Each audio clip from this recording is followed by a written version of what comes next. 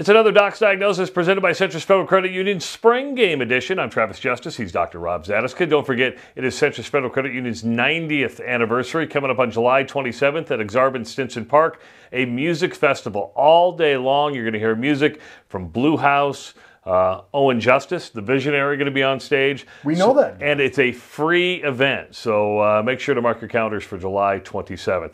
Dr. Rob, one of the, Dylan Royal has been a well-talked-about recruit. One that's been injured the last couple of years that was really talked about and people expected big things was Thomas Fidone out of Council Bluffs Lewis Central. And really last year was his first year that we had a chance to see him. Probably still a little slowed down by those injuries, so I think there's been a lot of excitement to see what he's able to do with another year under his belt. I tell you what, the spring game did not disappoint people by any means. And kind of the thing I want people to pay attention to here, so you've got a great play right here. One thing that I thought that was kind of fun, I don't know, I'm geeking out on the O-line. Great play action fake up front, kept the defense in. You look at a lot of these guys still trailing because they had their eyes in the backfield on the play fake that the offensive line had. The thing I want people to pay attention to with Fidone is you've got a huge guy, and for as tall as he is, for as, I guess I'm going to say as lanky as he is, he's hard to bring down.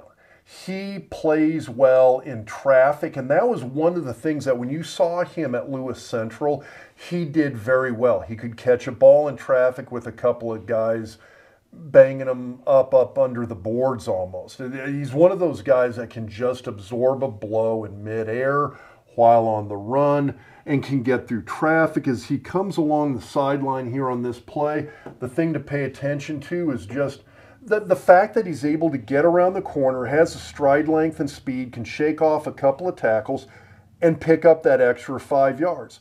Same thing on this play here. Again, pretty decent protection by the O-line.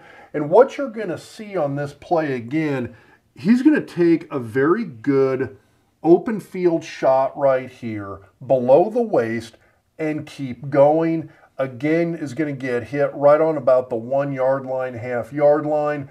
That's too much mass barreling into the end zone at that point. The other thing that I want people to pay attention to is how fast he covers that distance. And that's due to the fact that you've got a guy with a lot of height, a lot of stride length, and really, really good speed. He plants heads up field and boom, he's 20 yards downfield fast on this one. And that's something that I think people really wanted to see out of him. Good job shaking off the tackle right there. And then he heads on into the end zone. That distance he covers from about the 20-yard line on in is very impressive, especially for a big body to be able to have that starting explosiveness and get himself to the end zone. Explosiveness, speed still there, and on that first catch we showed, he made a nice little cut right there on the sideline. He really did. I mean, to be able to change that direction again for a big guy to get around that corner is really impressive. We go in a lot deeper on the quarterbacks and Thomas Fidone on the Doc Talk podcast. You can check it out right here on YouTube. For Dr. Rob Zadiska, I'm Travis Justice. We'll see you next time on the Doc's Diagnosis presented by Centris Federal Credit Union.